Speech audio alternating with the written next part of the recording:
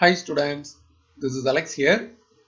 In this problem, they have given if a leap year is selected at random, what is the chance that it will contain 53 Tuesdays?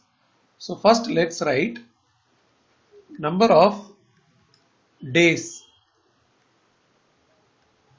in leap year. So number of days in a leap year is 366. And let's write number of days in 52 weeks. That will be 52 into 7. When we multiply, it is 364. So from the total number of days in the leap year, if we subtract the number of days in 52 weeks, we get 2 days remaining.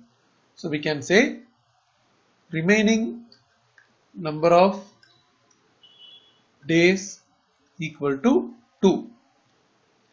And this 2 days combination will be either Sunday, Monday.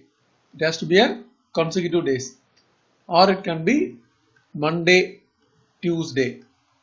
Or it can be Tuesday, Wednesday. Or it can be Wednesday, Thursday.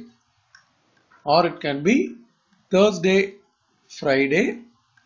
Or it can be Friday, Saturday. Or Saturday, Sunday. So these are the combinations possible.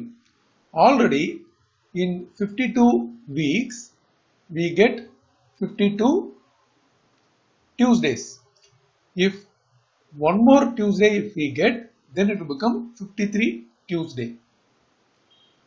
From this sample space, if this or this combination occurs, we get Tuesday. So probability of 53